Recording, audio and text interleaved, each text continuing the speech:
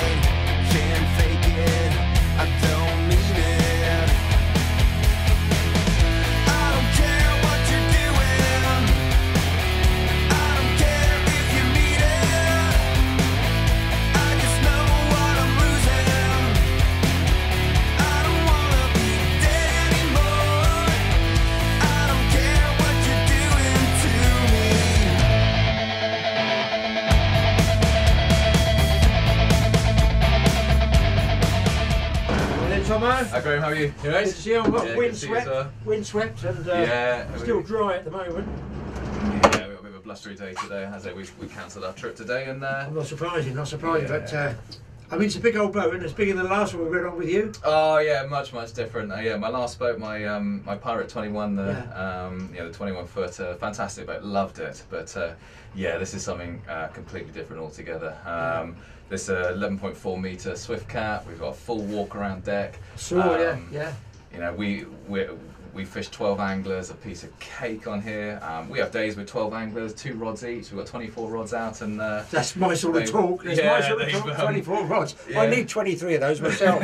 Okay, guys, I'm going to handhold this because I want to show you around the inside here while the weather's bad outside, and then we'll go outside and show you all the other goodies on the boat. Yeah, so I'll just take you around the boat. As I said, this is an 11.4 metre Swift Cat. This boat, and actually if we have a little peer out the window as well, the boat next to us, Real Deal, great sharking boat, fishes out of Ilfracombe in the summer. For you guys, definitely look him up, he's fantastic. But that boat was the previous one out the mould. So myself and the skipper Dan, we're great mates. I had something to go on, have a little bit of a comparison. But then there's just subtle changes. So for both of us, the hulls are exactly the same, as I say, 11.4 metres, catamarans. They've both got hydrofoils fitted to them. We've got a great big wing sort of across the centre of the tunnel about where I'm standing. And then we've got 2 smaller wings on the inside back quarters. And what that does is, as we sort of push on towards, well, for me on this boat, 20 knots, you get a sudden lift. And there's a lot less drag. I can then back the throttle back. We're at our cruising speed of 27 to 30 knots, which is rapid for a charter boat. But I can keep backing the throttle back, and my fuel economy becomes so much better. Is that a difference to what I was on a small boat I filmed recently? The guys probably saw it on there. The guy called it a wave splitter. But this, what you're talking about, is different. It's not just a wave splitter between the hulls, it will lift the whole boat. This will lift the whole boat. And this is what, 8 tons you were saying, I think? Yeah. And it's quite an unusual experience. Like very often when you're driving the motorboat, you get up on to the plane and then you tend to just sort of lower the bow and you sort of cruise along at a very almost sort of very flat with the boat.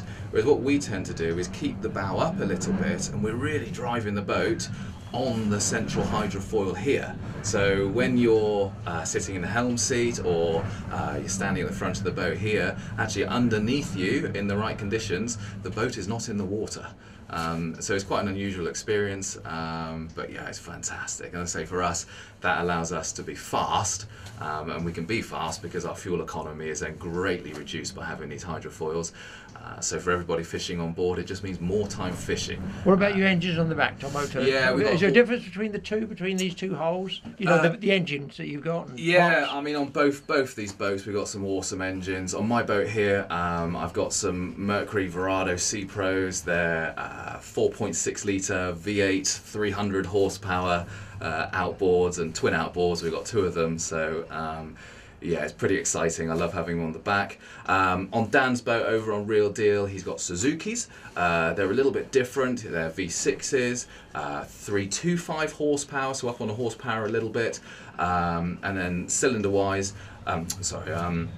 literage wise, I can't quite remember, that's a little bit down. So they're different engines. I've got single 15-inch props on mine. Dan has dual props, so the engines are very, very different. But as I said, the hulls are fantastic on the boat, and actually, performance-wise, it's very, very similar. Our cruising speeds are extremely similar, as is fuel economy and things like that. Basically, they're fast boats, and we get you guys fishing lots. All right, so in terms of building this boat, when we approach Swiftcat, essentially pick the hull length, so 11.4 meters, that's standard. And then everything that we're standing on is really, what do you want? And actually that took me a couple of weeks to kind of get my head around. For the first couple of weeks, I didn't really give them much instruction. I spent a lot of time in my yard at home with a can of marker, took one of my kitchen chairs out, and I just sat amongst lines and measurements and dots and tried to picture it in my head. Because really what we're looking for on a charter boat, we want as much angling space as we possibly can, we want shelter, how much cabin space do you want, what are you going to do with your deck furniture, so there's a lot to consider. So what I came up with in the end was for me I just took my engine surrounds back a little bit further. That allowed me to have a pretty large cabin. And the reason I decided to do that was twofold really. At one point my choice was to perhaps have a bulkhead almost directly behind the helm seat here, and then to have an open space for people to come into in the foul weather. I was not sure, and it was a very last minute decision to go, do you know what, we're going to have a proper cabin with a lot more space in here, as I say, for 2 reasons. One, I've got children, so actually from a selfish point of view, if we're going to have the family on board, that's better for them. But actually I've then got the opportunity to have a heated cabin, and when we do get foul weather, anybody wants, come on in, get warm, put your bags in here, keep your bags dry, keep your coats dry, keep things like that. And that's what I went for. And it's received in different ways. You get groups of anglers who just don't come in the cabin. It's not in their interest. They want to be outside, they love the outdoors and whatever, and that's them.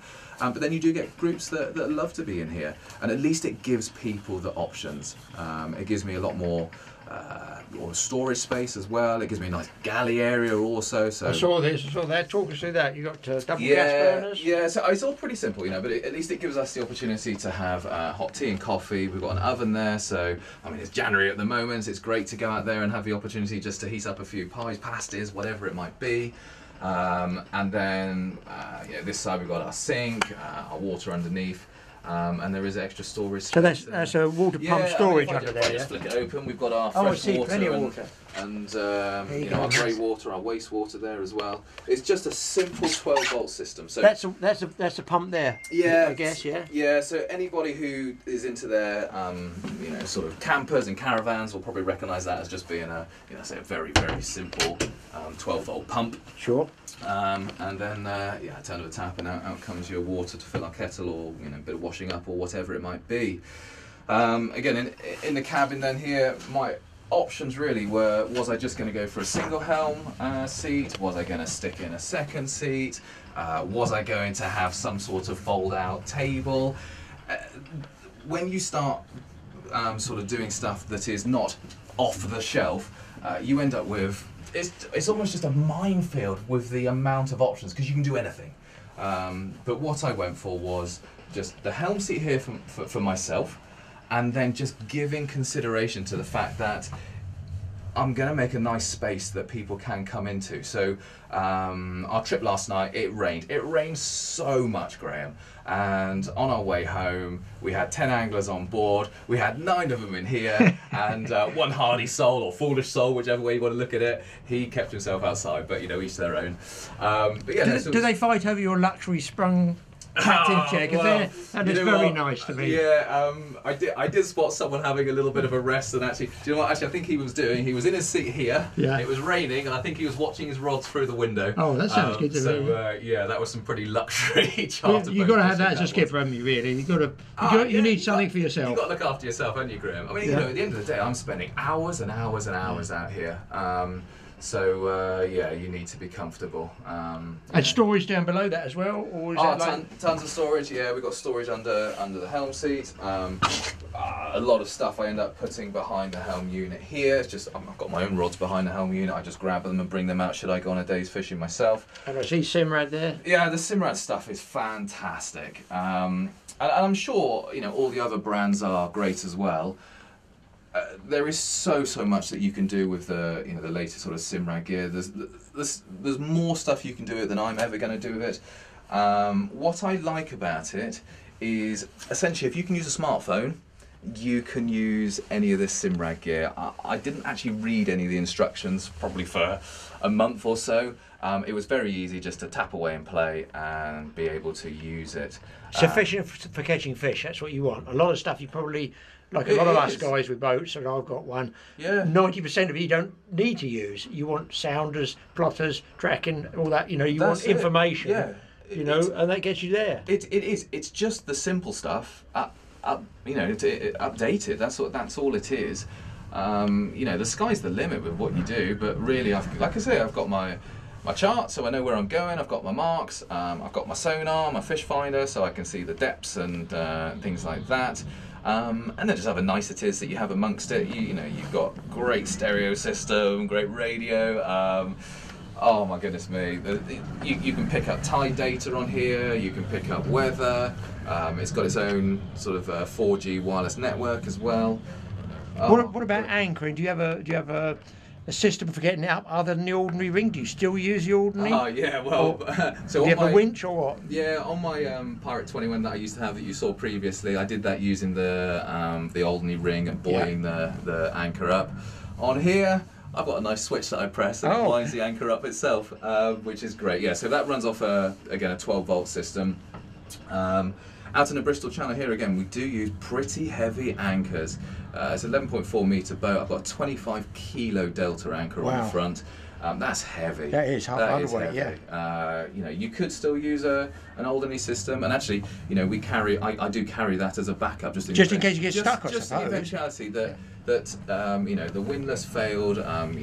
Something doesn't work. I keep the ordinary system on board. It's very, very simple to use. I had a good length of chain with that as well, I imagine, the boat this size? Yes, yeah, it is. Off the top of my head, I can't quite remember what I put on, but essentially it's double the length of the boat. So I think we're talking like 20 odd metres of chain. So now, distance-wise, for guys, they've seen our films before on the Watch It Marina area. Yeah. There's fishing is really, really good close to shore. Yeah. It sounds ridiculous, but it's really good, isn't it? But you can run a long way. What sort of distance can you do, given the summer months, spring, autumn, with good weather? Where would you be running to? What could you get to? Wrecks, sharking? What could you do? Yeah, I mean, we don't do much wrecking. There are wrecks out in the, once we get out sort of into North Devon and head on further out there, there are wrecks that we can visit, but we end up going over a lot of fish for it. And actually, do you know what? If you're going to do some wrecking, maybe the South Coast is the place to go. It's your classic wrecking spots. Up here, as I say, tons of fish inshore.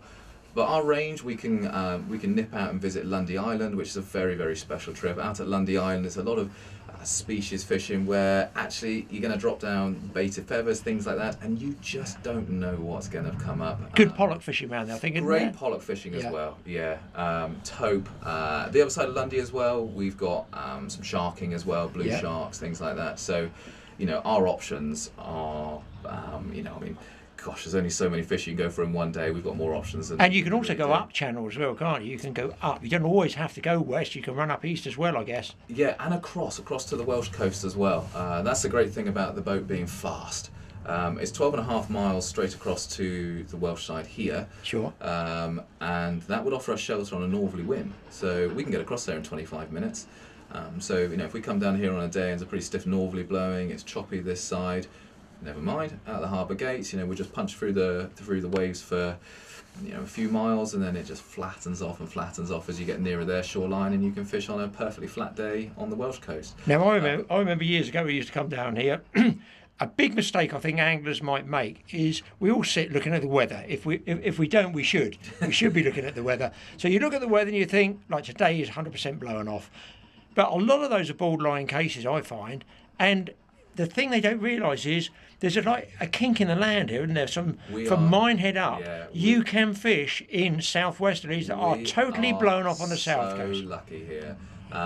Once you get to about Minehead, you don't really get any of the Atlantic swell coming up, so then you're just dealing with whatever the wind's going to kick up. Now yesterday, classic case, it blew 50, 60 mile an hour southwesterlies yesterday. The sea was flat. Really? Yeah, so we went out there, we fished, big tides, that helped to keep the boat. I mean, the boat sat beautifully. Sure, out on deck it is windy, and it did rain a little bit. It's not swinging though. You walk around a piece of cake, you're not rocking and rolling, the sea was flat, and that's a really lucky thing for us up here. The only direction that gives us a real bit of trouble is a northwesterly. You know, from us here, watch it looking out towards a sort of a northwesterly wind. The next bit of land you bump into is probably Ireland. There's quite a lot of sea in between us and there, and you know, and as with anywhere, you know, if it is windy in that direction, it will kick up the seas. But that's it. Northerlies, northeasterlies, easterlies. Now, did I see on your website? What's your website? What was that website called? Was it? So it's Heritage Charters. heritagecharters.co.uk. But you do. Thinking of beginners, you also do hire tackle. Is it? Yeah. So on our, I mean, in all our trips, all the rods, reels, all the tackle you need, that is all included in the price. So if you don't own any gear, doesn't matter, turn up, just use ours. Ideal for beginners, because A is a big boat and they got tackle and bait as well. Yeah, and absolutely ideal. And I do know that people who come from elsewhere as well, who've never fished the Bristol Channel, never fished in the tides that we get, are a little bit uncertain about what rods to use. So even if you're an experienced angler, turn up, use ours, simple. And what have you got, like multipliers, fixed ball? Run us through the tackle briefly. So at the moment, the rental stuff, you know, the hire stuff. I've got two sets of rods on the boat. I've got some 8'8" Dave Byram DB1s, which are a real do-it-all type rod, and I use them myself. You can use them down tiding, but you can also cast a 12-ounce lead and a bit of bait with it as well. So use them for up tiding. Yeah. You really can belt them out. They're a nice rod to use. Then I've got some more traditional 6 foot, 15 to 30 pound down tide rods as well. So we use those. What line would you have on those sort of setups? For the higher gear that we've got, I actually use a 40 pound main line. But 40 pound on our higher rods and reels. On my own personal stuff, I use 30 pound mono. But that just means that sometimes when you're fighting a big fish in strong tide, you've got to be sometimes a bit more delicate with the drag. Whereas if I just go up to a 40 pound mono with the guys and girls on here, especially if they've not really experienced that pull and big fish before, it doesn't matter. We can almost fish locked up, and it's a case of, right, just hang on. And, you know, we will win eventually. So that's why I do that. But mono instead of braid, what I see is twofold really. One, if you are going to be fully attentive on your rod and you're going to keep it in your hand all the time, braid is brilliant. So for example, if you are doing some down tiding, and if actually think about other places in the, around the UK where you might be doing some deeper down tiding, then braid cuts through the tide, the water. You can use less weights and lead. But for us, it's shallow. We tend to then be dropping the leads onto the bottom, and then one of the issues you have is if the boat just swings a little bit in the wind, you do sometimes just get lines touching. Now, I'm laughing. I know what braid's right to untangle. Braid touching anything else, you just end up in the most almighty tangle. Yeah, it's a pair of scissors or a knife. Whereas mono is so forgiving. Yeah. But the other reason is that with braid up here in our shallow water, you lose more fish. Is that right? Yeah. Really? What I see happen quite a lot is we'll have rods, in the rod holders or whatever it might be, over the side, and then something big comes along, takes that bait, the rod's banging away, and then ping, it's off. Yeah. The same scenario with mono. that rod's still hooping over and there's a bit of a panic to rush to it and grab it.